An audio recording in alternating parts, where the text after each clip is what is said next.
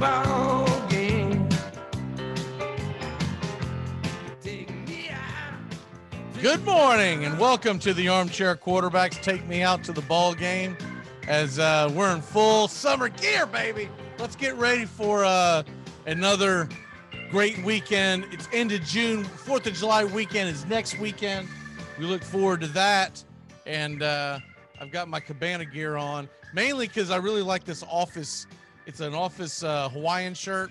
I'm going Stanley Hudson today. All right, let's get going. Let's get rolling as the Chicago Cubs had a combined no-hitter last night. As that, no-hitters are who gives a damn anyways nowadays. And a combined no-hitters are really who gives a damn. But congratulations to the Cubs players who were involved in it. It was Davies, DePera, Chaffin, and Kimbrell. So you took 4 pitchers to go 9 innings, no earned runs. They had 8 walks. 8 walks. Should we be celebrating this? 8 walks? I get it. It technically goes down as a no-hitter, and that's great. When I was a kid, I thought this was a big deal because when I was a kid, these were bigger deals. People tried to get on base. But when your average batting average up and down the lineup is in the 230s, it's really not that big a deal to no hit anymore. So a complete game shutout, that's impressive. But the no hit thing doesn't impress me anymore because these guys are just, you look at the batting average up and down the lineup, and this is one of the better lineups in baseball. The Dodgers leadoff hitter Mookie Betts is only hitting 247. Cody Bellinger's hitting 212. He's their cleanup hitter.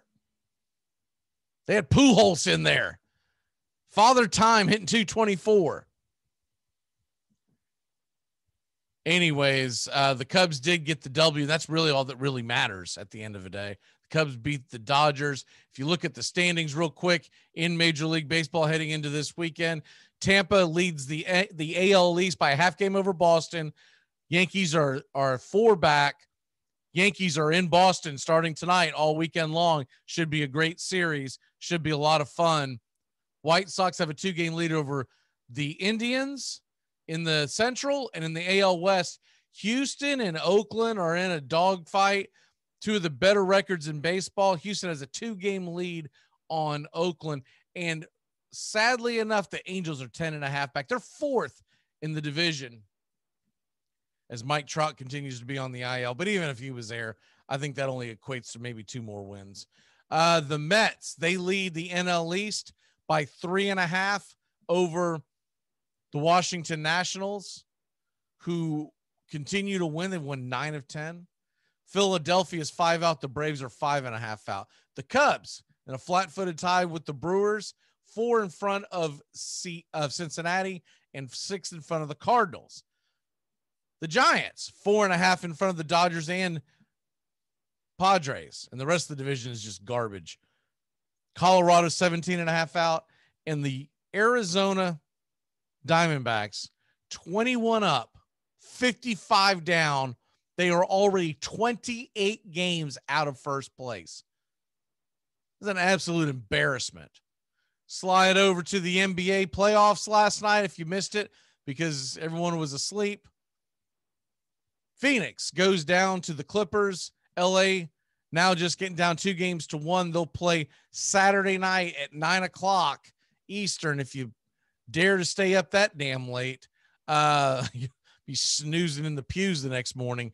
Tonight, you've got the Hawks up against Milwaukee. They're starting even too late. I mean, I see the fans go. It's not just me. I see the fans complain about this on Twitter all day long. Atlanta Hawks fans are telling the NBA, I can't stay up and watch this. What the hell are you doing to me? Hawks, Milwaukee, 8:30 tonight. And for those of us that like the NBA playoffs, and I've been watching it more than I ever did last year, this is just absolutely ridiculous. You got one game? You're going to start at 8:30? Get your ass out of bed and get to going, man. My God. This is what happens when you give the stimulus checks out, right? Even the NBA's staying in bed late. All right, here we go. NHL tonight.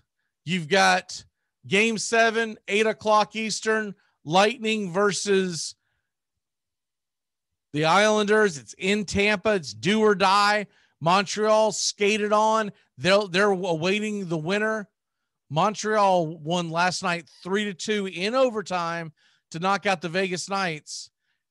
And so they await the winner of tonight's game, do or die, Game 7, NHL hockey starting at 8 o'clock. That doesn't get any better than that. Now what's funny about this is we always talk about how the NBA and NHL can't get out of their own way. They're always competing with each other. If you start a hockey game at 8 o'clock Eastern and you start a NBA game at 8:30 Eastern, there's a very good chance the two of them are going to end about the same time, around 11 o'clock tonight. So you're going to be flipping back and forth to see which game's actually competitive. My money's going to be on the hockey game tonight. I want to see a Game 7. I love Game 7s. So you got that. We talked NBA. We talked Major League Baseball. And then the other big thing, of course, is the College Baseball World Series. We're at the semifinals. It's Vandy versus NC State, 2 o'clock Eastern. Winner go home for Vandy. If they do win, they play NC State tomorrow. Same situation. Texas has to beat Mississippi State to force another game. The winners of these brackets will face each other Monday. College World Series begins.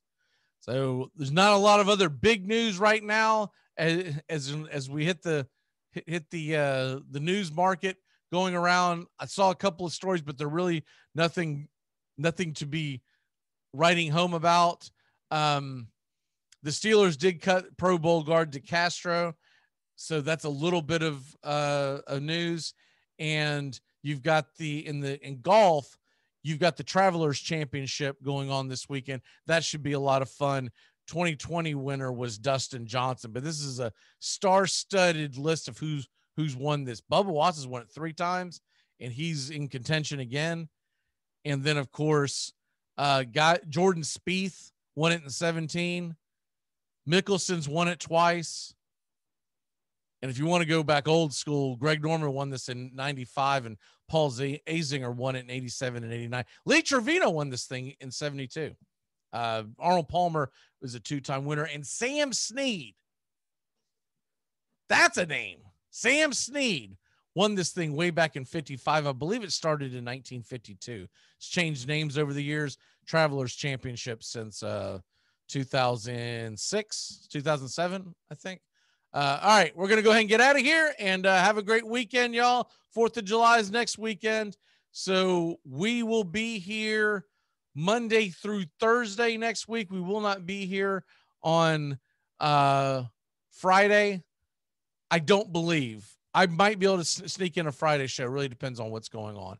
Have a great weekend, y'all. And make sure to get your ass out to the ball game. Find a game. Go to one. Little League, minor league baseball. There's got to be something in your town. Take yourself out to the ball game. Take me out to the ball